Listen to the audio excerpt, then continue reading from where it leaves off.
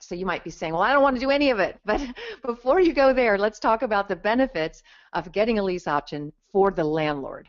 So first off, the tenant will feel a pride of ownership most likely in the property because they're hoping to buy it someday. That's the idea.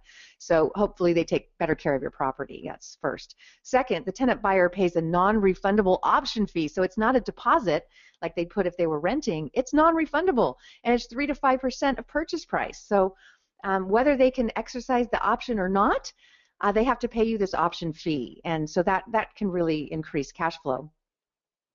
In addition to that, the tenant buyer tends to pay a higher monthly payment, higher than regular lease payments, because in some contracts, if you write it this way, a portion of the payment goes towards the eventual purchase price. So let's say that the normal market rents are $1,000. You might charge your tenant $1,100 with $100 or $200 going towards the purchase price. And this works out well for the tenant, which I'll talk about later, why they would want to do that. Now, some lease options require the tenant buyer take care of repairs and maintenance as if it were their own home. So this is just another way to really increase your cash flow by writing this up in the contract. And then if they do eventually exercise their option and purchase the property, the sales fees would be lower for you most likely, unless you've made a different arrangement, because you already have the buyer in place and you already have the sales contract in place. So you're not maybe necessarily paying that 6% unless an agent drafted this for you and wants their fees. But again, be careful of that, because sometimes agents draft these lease options, pulling them down from the internet, from some site, some legal site. And as you can see, as I've already said, you don't want to do that. You want to make sure a really good attorney has reviewed your lease option. The risks of a lease option to the landlord, I already went over this, but I'm going to emphasize it again.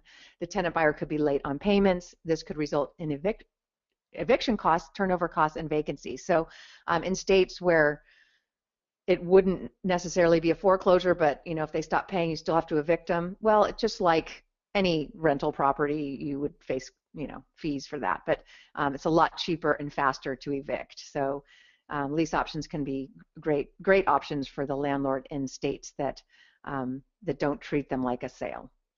In the case of default, the landlord may have to foreclose rather than evict. This is a huge risk. So again, make sure you understand the state laws, and that's why we're here at Real Wealth Network, because we help you understand those different state laws. Now, market fluctuations could be in your favor or not, depending on how you drafted the contract. So let's just say that you sold a property on contract in a lease option, and the value of that property went way up during the option period, and now you're giving a bunch of equity away. So that's great for the tenant, maybe not so great for you. So you got to be really careful in understanding where you think the market's going to go. And that's why in most cases it's better for you as the landlord to have a higher option price.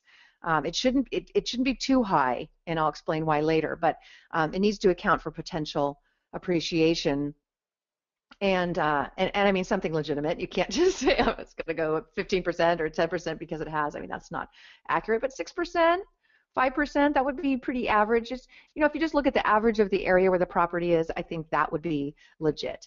And that way, if the value if it doesn't pan out and it ends up not appreciating, well, the tenant buyer doesn't have to buy it, if they don't like the price, or they can come back and negotiate it. So it doesn't hurt the tenant really to offer a higher option price, but it could hurt you if values go way up and now the property is worth much more and you're leaving money on the table. All right, so some states have very strict lease option laws or don't allow them at all.